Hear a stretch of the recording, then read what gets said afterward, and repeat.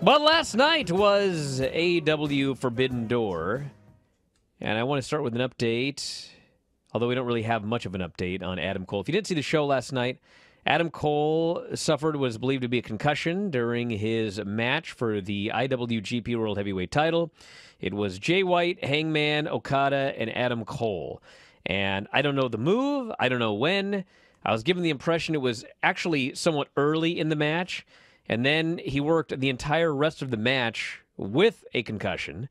And for whatever reason, it wasn't until the very end of the match that he was in there with Okada. Okada went for the Rainmaker. Cole is supposed to duck, which he did, but then he just stayed down. And Jay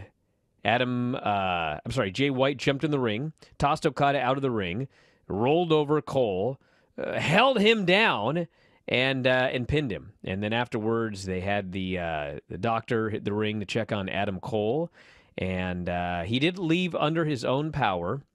I was told that when they got him backstage to examine him, he was feeling all right, was what I was told, but he was clearly, there was an injury.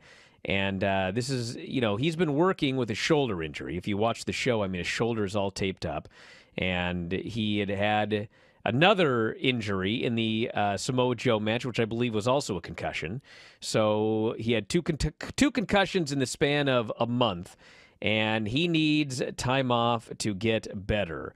And hopefully he gets a lot of time off to get better because, that's two matches where not only did he suffer concussion, but he still managed to work an excellent match with a concussion. So a healthy Adam Cole is what we need, and it's never good to suffer two head injuries in the span of 1 month. So wishing all the best to him, and hopefully he gets checked out and everything is all right. And that's the update on him. There was also a main event with Jon Moxley and Hiroshi Tanahashi, and Jon Moxley's doing the match, and he rolls outside, and all of a sudden he comes back to the ring, and he is gushing blood. And I immediately, because it's Jon Moxley, just thought, well, he bladed. Why? I don't know. It's not like he got hit with a pipe or anything like that. He just came up and he's bleeding everywhere.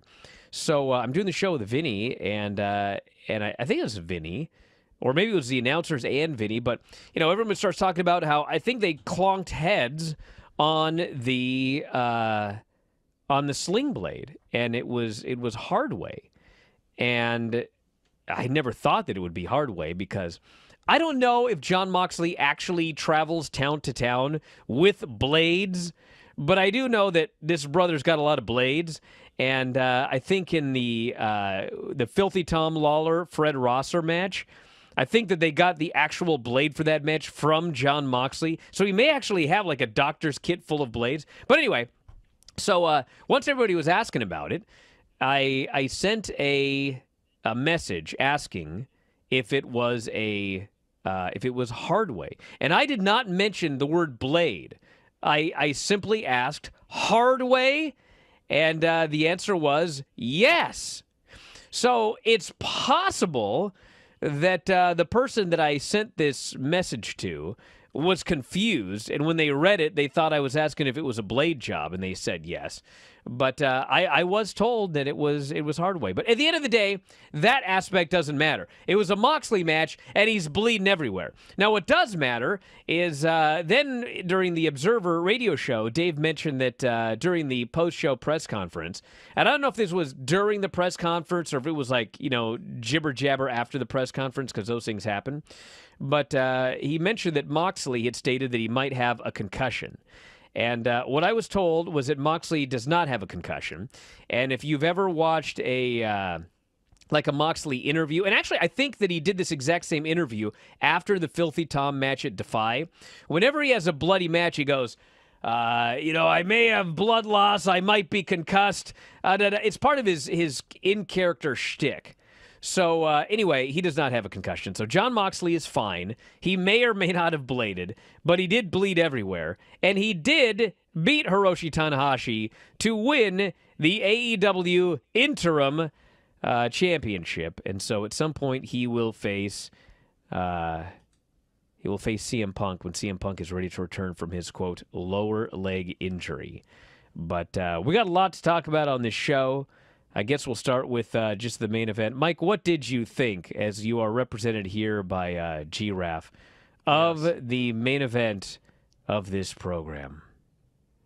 I thought, other than the finish of the four-way when it came to the title matches, the obvious wonkiness there for the reasons that you explained, I thought that was a really great match.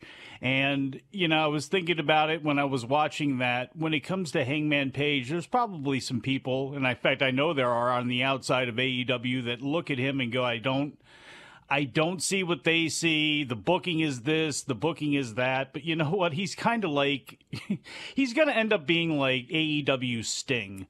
Because no matter what, he's going to rise to the occasion. And no matter what you've said about the build into that match, and a lot of people had a lot of opinions, especially on that one, he's great. And he's going to be such a future star for them.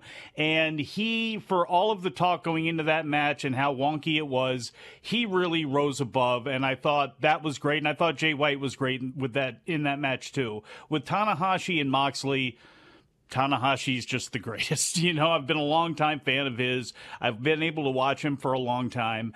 And he's an older guy who has taken a beating, and you could see sometimes where he is moving a little bit mechanically, but hey, he can still turn it on, and he's still one of the best in the world when he does.